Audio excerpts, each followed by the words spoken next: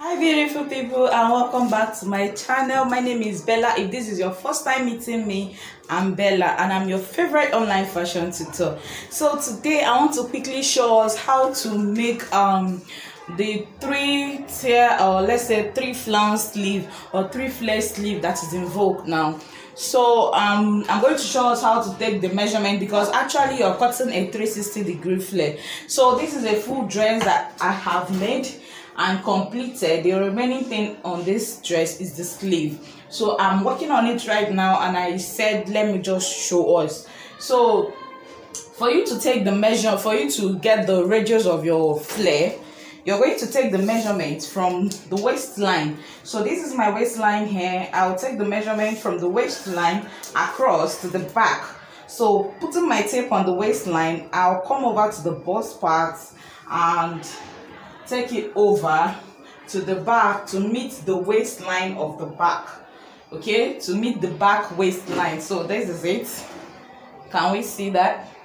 So this is how to take the measurement. So whatever you get, you divide it by 6.28 to get the radius of your 360-degree flare. Okay, so I have a tutorial on how to cut different types of flare, a detailed tutorial on how to cut different types of flare. 360-degree flare is inside there, so I'll put the link in the description box below and also in the iCard up, so you can click on it to watch how to cut your flare. Okay, so let me switch over to the cutting table to show us what I have been working on before deciding to shoot on this video. Okay, so let's get started. So I forgot to mention that the length of the flare depends on you. It depends on what you want to achieve. So I'll show us the one I've cut out, how to achieve it, and the different lengths that I used in cutting them out. So from here henceforth, you will see as I finish off this dress with the type of sleeve that you're seeing on your screen right now. So for this, you're going to be needing a pepper stay or BFF, anyone you can get, any interfacing you can get. Then you need crinoline. So for the bigger flare, I used this wider one. Then for this smaller flare I'm working on, I used this 1-inch crinoline. So I've cut out my 360 flare. I told us I have a video on that. So this is the bigger ones. There are length 12, 8 and 5.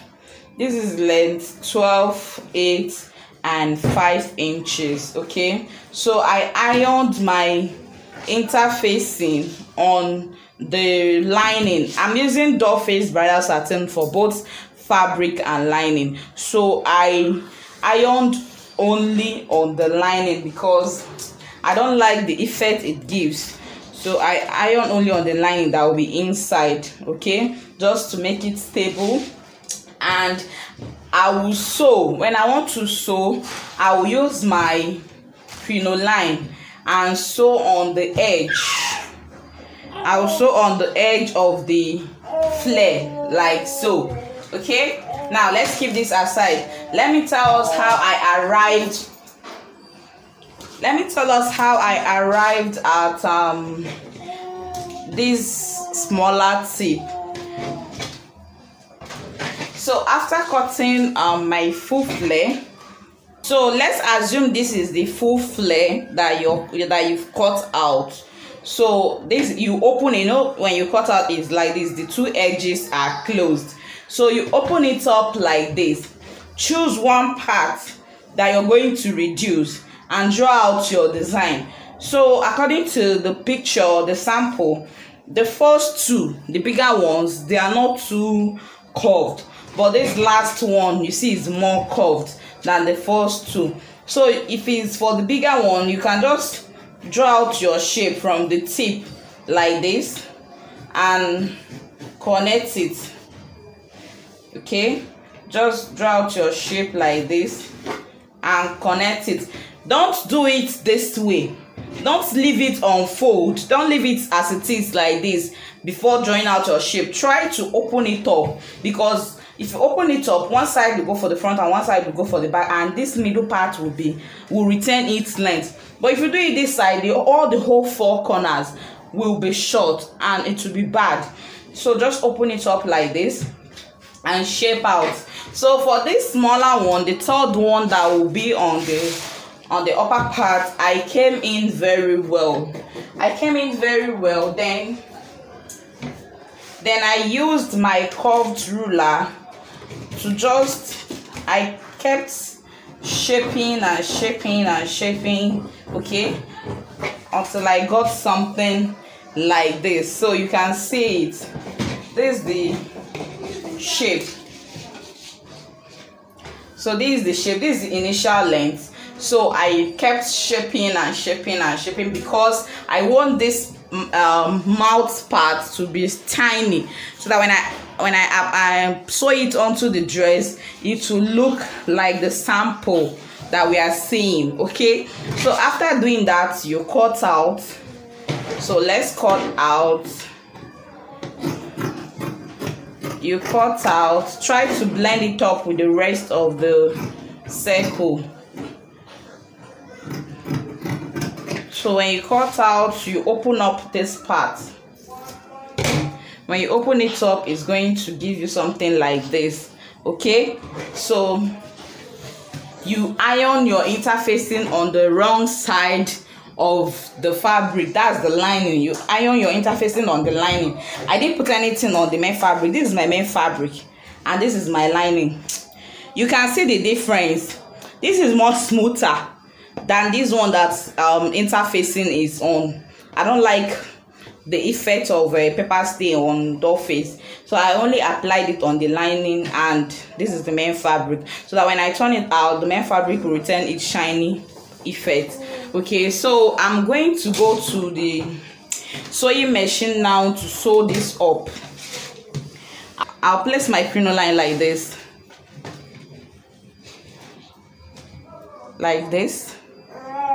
on the hem of the flare, and I'll sew it round just at the hem. Then I'll sew one part of this tip. I'll sew it up, sew the upper part up, and I'll leave one part so that I can turn it inside out from there. So let me go and sew. I will see us after sewing. Guys, this is it. I've finished turning them. I'm sewing them. Okay, so I'll go ahead now to turn them over. Like I said, you sew the hem with crinoline and the upper part, then you sew one end.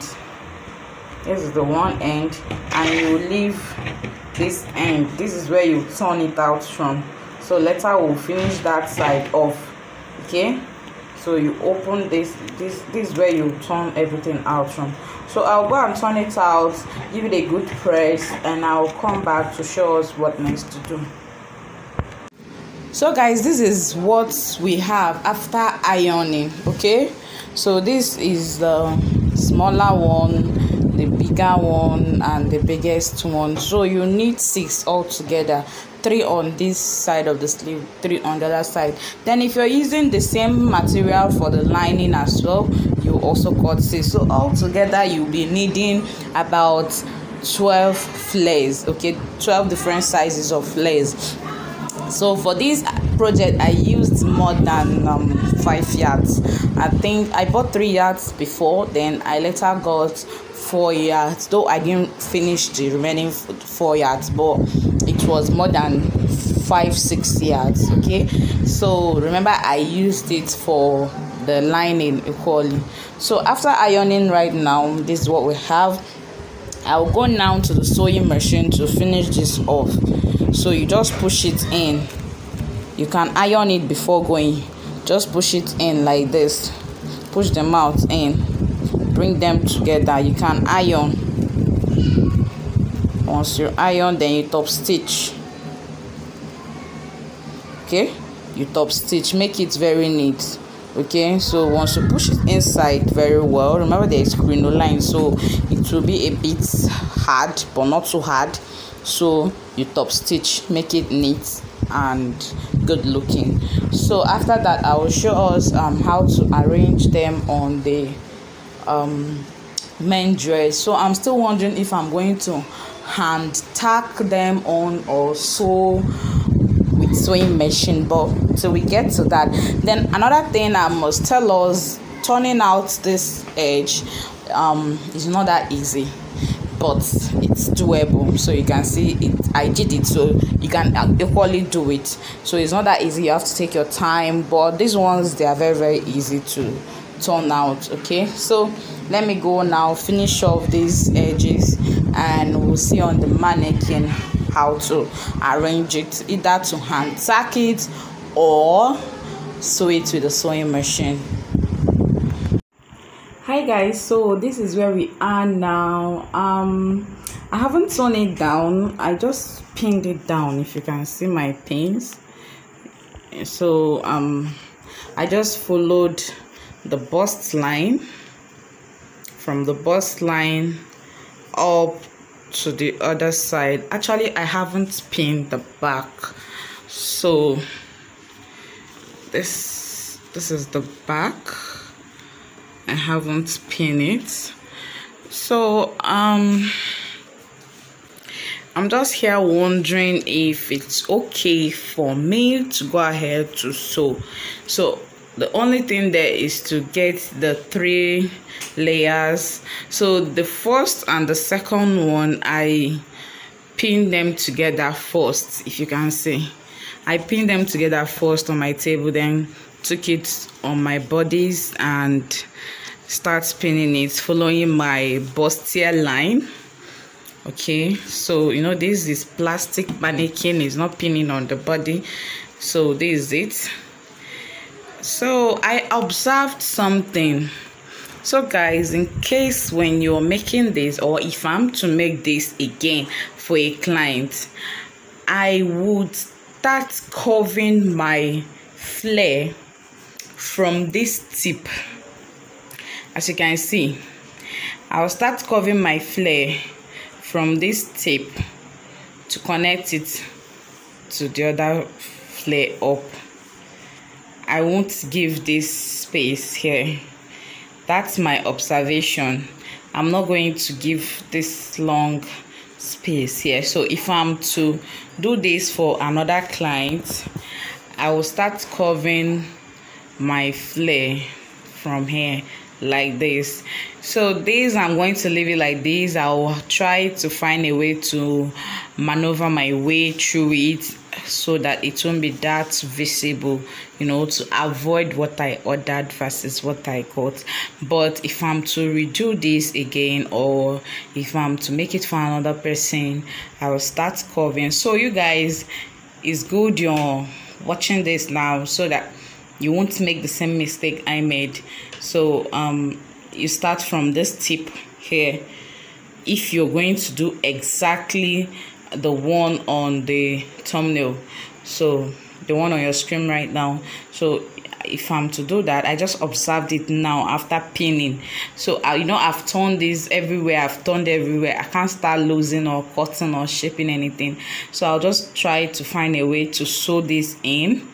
Then if I'm to do it next time, I'll start shaping from here. It's not noticeable here because this one is smaller, so it's not noticeable. So I'll just sew.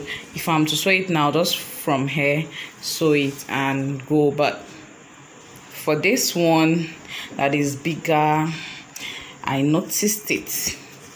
The clients might not notice, but I noticed it. So if I'm to redo this for another person or for myself, I'll take that correction. So this is what we have. It's just basically pinning around it. So I'll just try to figure a way to attach this to the dress, maybe hand sewing or via sewing machine, anyone. Okay, so I'll show us after fixing the sleeve what we have. Okay, so you can just give it a try and let's see what we have. So I will see us after attaching this on my dress, maybe hand sewing or machine, but I'll tell us before the end of the video. So guys, this is the finished look. Okay, so I had to tack it down at some points. If you can see this place, I tacked it down. I still held here with pin. I think I'll tack it down later. Then here I tacked it down. Okay, same with this side. You can see tacked down, pin. So this is it, guys. I used my sewing machine to sew this. It wasn't easy, honestly guys, it wasn't easy. So if you can hand sew, you should hand sew, but if you can't, try to use your sewing machine or working with mesh up here, dragging this whole thing. And this sleeve is massive. Like, so guys, this is it. Like I told us, if you want to make yours, please try to correct this mistake here. So when you want to make yours, don't leave this space. It's just from here, cross it. So guys, I will see us in my next video. Thank you guys for watching.